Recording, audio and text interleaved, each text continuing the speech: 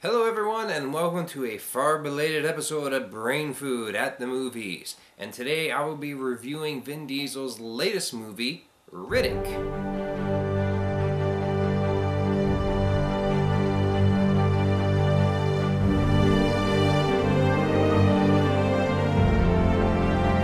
Before we get into the rest of the review, I just want to say, considering how the naming on Vin Diesel's other major movie franchise, The Fast and the Furious, has come along in 7 movies, it makes me wonder about this series as well. Because we started off with Pitch Black, and then we had The Chronicles of Riddick, and now finally we just have Riddick. So does that mean the next movie is going to be Riddick and Riddicker?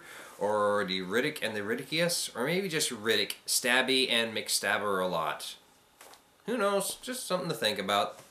Well, it's been about 2 weeks since I last seen the movie, and I'm finally getting around to reviewing it. And overall, my impressions were that, well, I had a good time. I saw it in a theater with a good amount of people, and, well, we all laughed at it. That was actually one of the good highlights of this movie. It was actually fairly consistently funny in a lot of ways I never thought it would be. You know, there's lots. It reminded me a bit like a Marvel movie, like the worst Marvel movie I have ever seen out of the current crop that's been coming out over the last few years. That have been made by Marvel and Disney, I should point out, instead of the other companies that bought up the licenses throughout the 90s. It was Thor, which didn't have as much action as any of the other movies, like Captain America or the Iron Man movies. It was good and it was funny. The same thing with Riddick. It was funny. Myself and the rest of the attendees in the theater, we were laughing at a lot of parts, and it was good humor. It was quite funny. Now, the plot of Riddick is that, well, Riddick is stranded on an alien planet and left for dead. And he has to get off the planet because it's filled with a bunch of really nasty aliens that come out when it starts raining and there's a giant thunderstorm coming along. And in many ways, the movie is a rehash of Pitch Black, except you just had the aliens come out when it's raining instead of the aliens coming out when it's dark. And so Riddick has to play strategy against 2 groups of mercenaries, because he goes to a mercenary outpost and basically gets in front of the camera and goes, "Ooh, I'm here, I'm here, I'm here." Like, doesn't really do it like that, but you get the gist.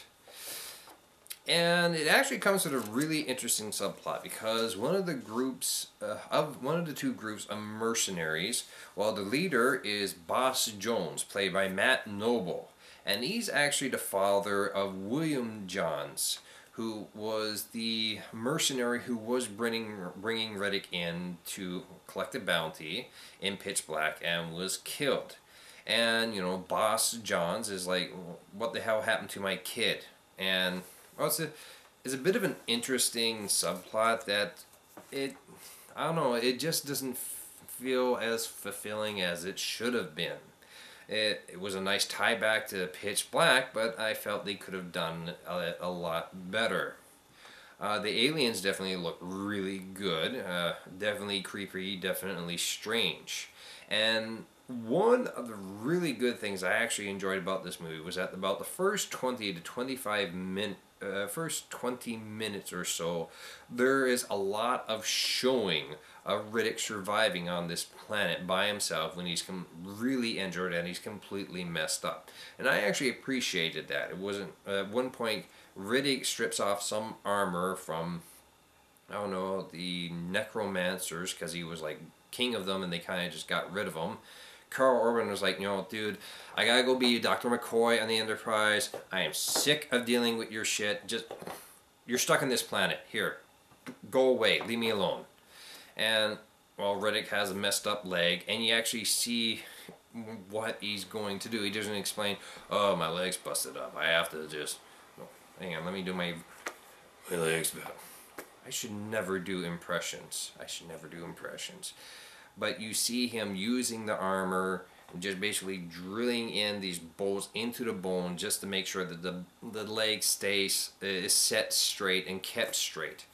And it shows him, gathering food, and it shows him at one point, basically making himself more and more immune to the poison of this one deadly species that is standing in his way.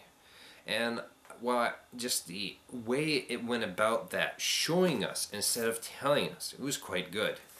And Riddick gets a dog too. Well, I'm not sure what the heck this other alien species on this planet is, but it's like this giant dog, and it's very fun, very cute. And yeah, Riddick gets a dog. That's the other subplot of this movie. Riddick gets a dog. So,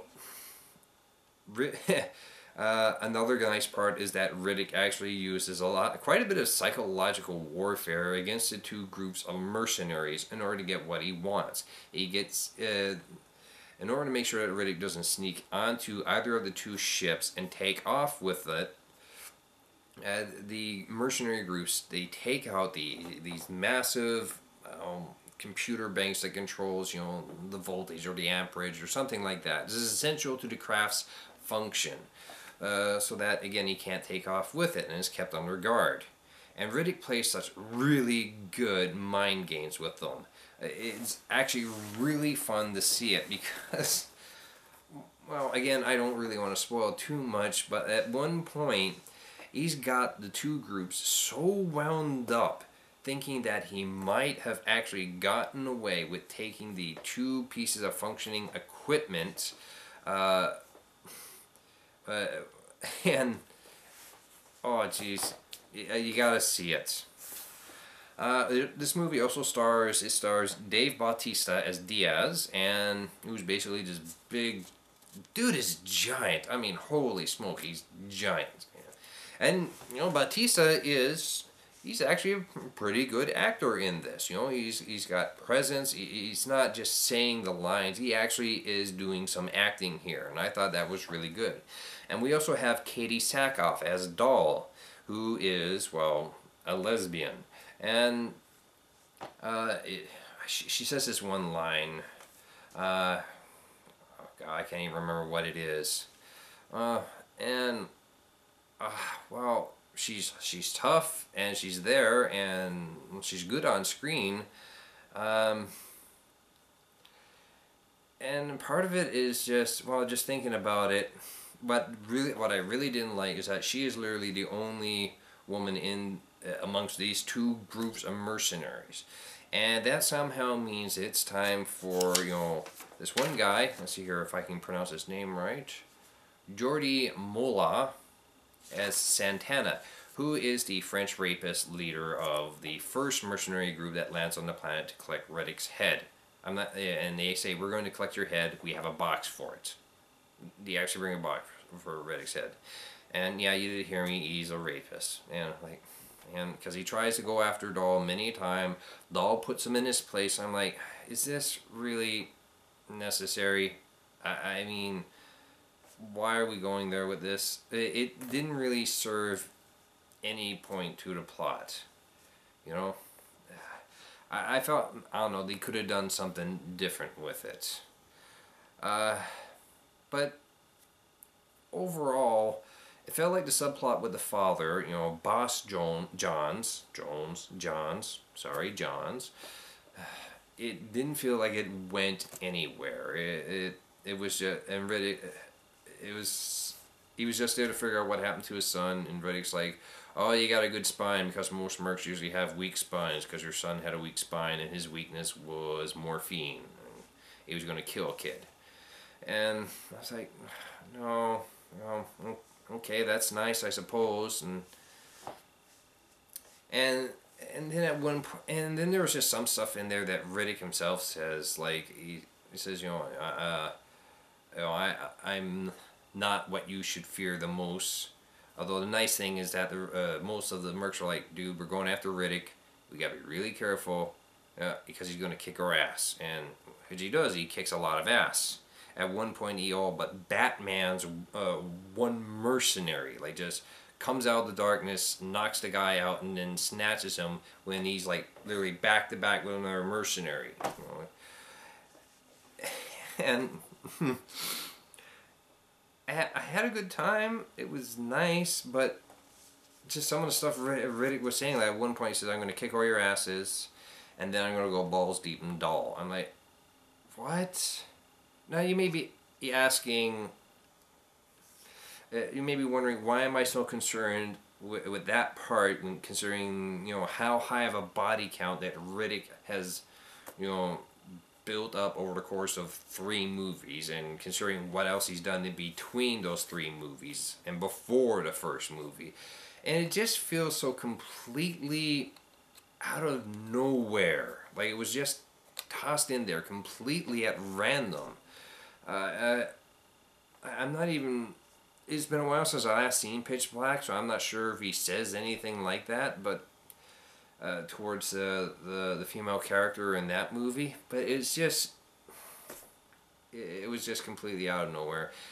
And also apparently in the final 10 minutes when they before they show the 2 ships leaving because all of one mercenary group gets completely slaughtered, including Bautista. Shouldn't have done it. Shouldn't have done it, man. That's all I'll say about that part. Apparently, yeah, he does go ball deep and doll. I'm like, why? Yeah. It was a nice shot. It was a nice child out to have some good diversity in there. I mean, there's even a really nice part where doll is she's painting her toenails. It's like just bored, paint the toenails pink. You know, because women are actually allowed to like pink things, and it just struck me as coming completely out of nowhere. Like it was just tossed in for no reason whatsoever. So overall, yeah, I had a good time, but I'd honestly wait for this to come out. If a fan of Vin Diesel buys this DVD, find them, borrow it, and then read it, or maybe wait till it comes on Netflix or something like that, and then watch it. It's good for a watch, but I wouldn't really spend any money on it. I'm Triple J, and that's all I got left to say. Take care.